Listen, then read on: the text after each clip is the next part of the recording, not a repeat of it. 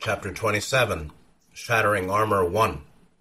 We always talk about spiritual growth, but it means little unless we get down to the details. To be specific, how do we really grow? With all sorts of conditioned patterns, our normal ways of thinking, feeling, and acting, how do we ever move into freedom? We can talk all day about love and light, higher self, and the Christ, but to be frank, the mechanics of personal transformation are usually quite painful. Although our true nature is already enlightened, unless you've become a Buddha since the last chapter, you are still not manifesting total enlightenment in the physical world. Though we all want to grow as much as possible, hoping does not do too much either. So, why are we not enlightened right here, right now, when that's our true nature, or higher self? It's not because of evil aliens, nor the vibratory prison net some claim they have spun around the earth. It's not because of original sin, nor the many dysfunctions of human society, which do, of course, spin their own webs of distortion. This matter of why we are stuck is not as simple as it seems, and peering into it gives us an important angle to better understand our lives. According to Buddhism, the cause of suffering, dissatisfaction, and even rebirth is ignorance and grasping. We can break this down into ignorance of our true nature and grasping at false notions about self and the universe. The primary problem is that we believe in our ideas about ourselves, about so-called external phenomena, about everything. We believe that our own interpretation of events is in fact the true nature of the event itself. In philosophy, this is called reification, to convert an abstract concept into a thing. And to Buddhists, we perform this type of conversion whenever we make fixed ideas out of raw experience and then make things out of those ideas. This is called living in a dream, and all but the fully enlightened still live in some degree of illusion. As expressed in the Heart Sutra, one of the most important Zen teachings, Buddha taught that both name and form, or material objects and ideas, are in fact empty of solid self-nature. This means that things are as they are, and not as we label them. Our definitions do have value in consensus 3D reality, but their spiritual power is limited. In other words, you must forget yourself to know yourself, and you can only save yourself with a radically expanded view of self. Likewise, you can only save all beings, one of the primary Buddhist Mahayana vows, by realizing that they are already saved. Of course, these teachings all proceed from the main Buddhist doctrine of no-self, or anatta, which posits that what we really are, or our true nature, is beyond all dualistic conceptions whatsoever. Are you thoroughly confused yet? Actually, I hope not, since I think that there's a lot of value in such high philosophy. As I often say, love is not enough. Wisdom is also needed, especially if we're to drop false views or what Buddhists call cherished notions, our pet delusions. Even though you may feel far from enlightenment, it's good to get a sense of the road ahead. Western metaphysics gives us another angle. While they don't talk about no-self or emptiness, they basically say the same thing in a language with which we're more familiar. In these systems, the primary cause of suffering and non-enlightenment is considered self-identification with conditioned patterns of personality, i.e., physical, emotional, mental, which leads to misalignment with higher self, our core being, at one with all that is. Any and all sense of separateness is a product of non-connection and non-integration with this core being. As Ron noted, the purpose of evolution is to eliminate all distortions to the law of one, to clear obstructions in awareness to full realization of boundlessness. Ultimately, realizing oneness is the same as no-self and emptiness, and the goal is to become transparent to full cosmic awareness. Quote, enlightenment is, of the moment, an opening to intelligent infinity.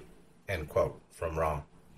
Honestly, we can't make this kind of supreme opening without radical detachment from both ideas and personal conditioning.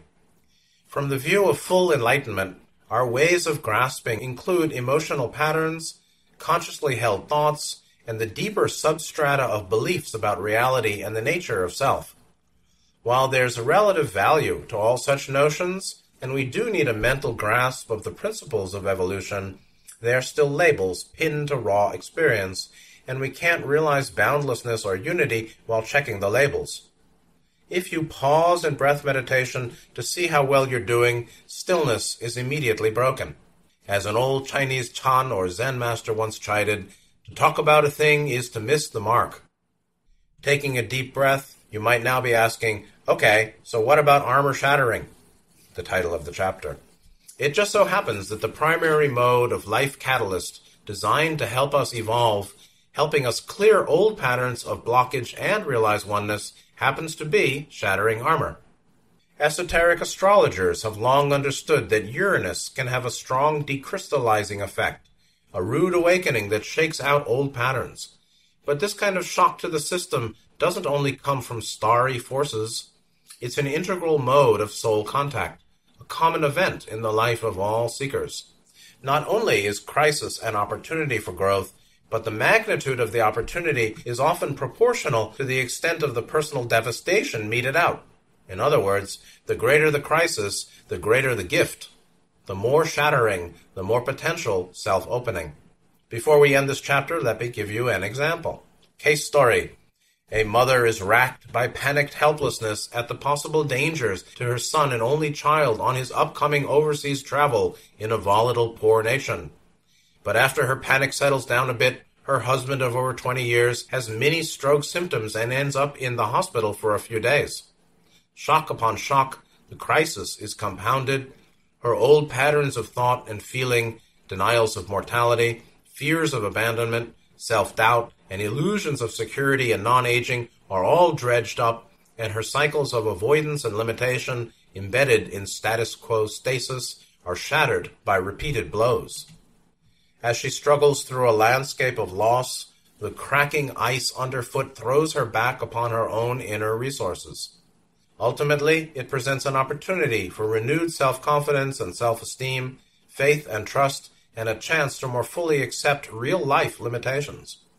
As the magnitude of the crisis points to the scope of the opportunity, a crossroads is offered for her to either take a major step forward in empowerment or instead a regression back to fear and helplessness.